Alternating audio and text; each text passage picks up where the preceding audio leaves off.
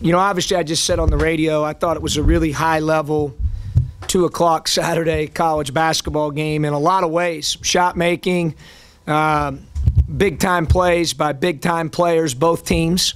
I thought that was, you know, both teams turned it over 15, 16 times. You know, I'm sure Danny would like to turn it over a little less. We would too. We had 9 in the first half and shored that up in the second half with 6, which was much better.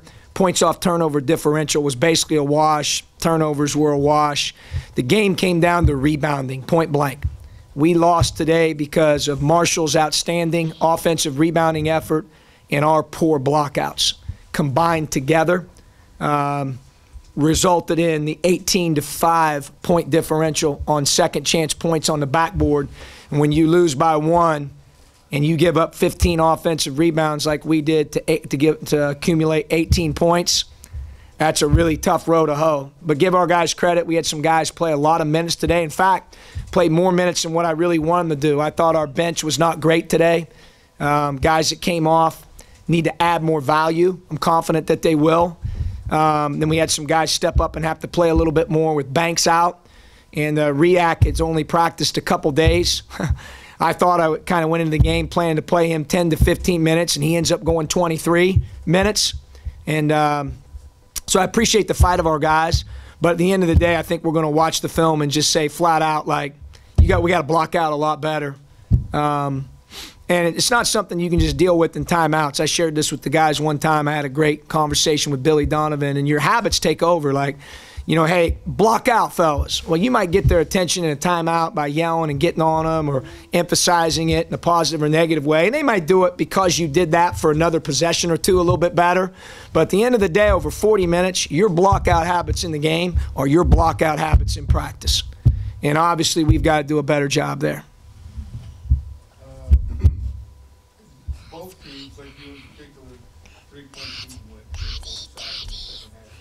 Yeah, a little bit. But yeah, I thought we had pretty good looks. Go see mommy, babe.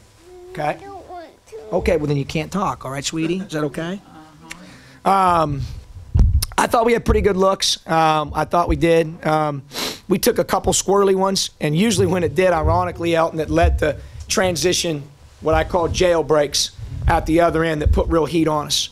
And we're still trying to figure out that balance of, you know, we take pretty good shots or a couple that are a little squirrely that cost us. When you're playing against a team that's 4th in the country in tempo and you shoot a bad shot, it's like a turnover. It is what I just said, a jailbreak to the other end. We gave them an M1. We gave them a wide-open 3 when that happened that I can remember. So, I mean, yeah, but, you know, we could nitpick. There's plays we made that we're going to want to clean up.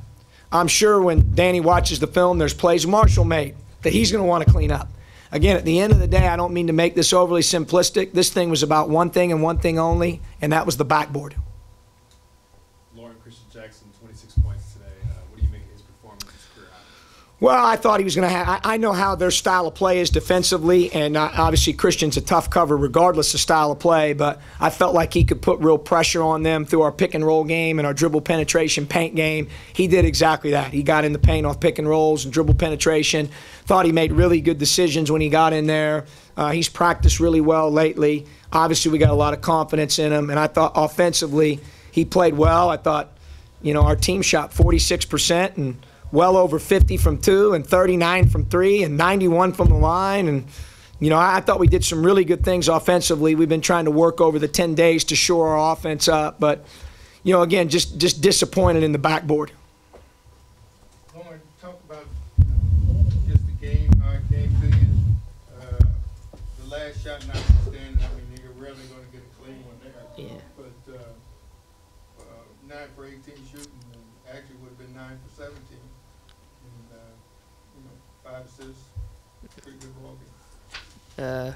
We lost, so I'm not really worried about the stats. I'm just trying to figure out how I can get better and how our team can get better. So we knew coming in, coach said it, all the coaching staff said it, that the way they guard pick and rolls and stuff, I'll get a lot of opportunities just to be aggressive. So other than that, I'm not really worried about how I played. We lost the game.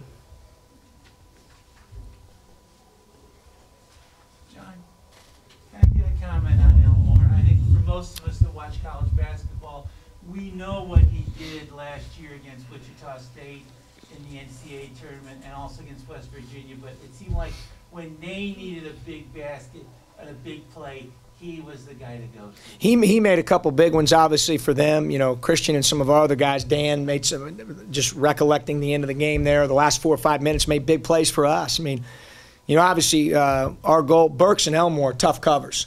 But if you'd have told me going in the game they'd score 32 points on 35 shots, you know, Christian would tell you, like, we're cool with that. You know, we know how good they are. They're going to get shot attempts up. We wanted to make them high volume. We were able to do that. That part we got done. We got a lot of really good things done today. We really did. Offensively, that's the best we've played in some junctures.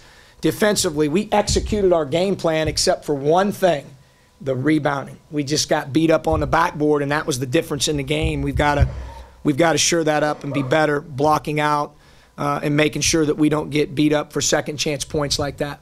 Lauren, is that, I know you said it's only statistics and you wanted to win more than anything, but the way your style of play, of going inside like that, has that always been your trademark of that you're on the court to penetrate and try and get inside and get those shots as well?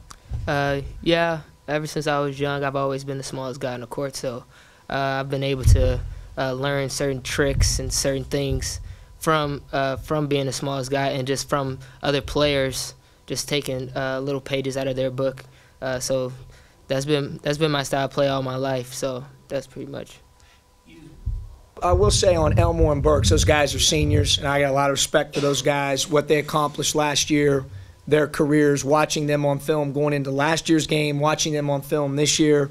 Those guys play hard. They compete. They try to play the right way. I've got a lot of respect, certainly for their team, but those two guys I thought were, you know, just in watching them, there's a reason why they're, you know, on list as, you know, the best guard combinations in the country. Some, you know, there's a reason for that. And those two are seniors, and I've got great respect for both those guys and the way that they play the game. Did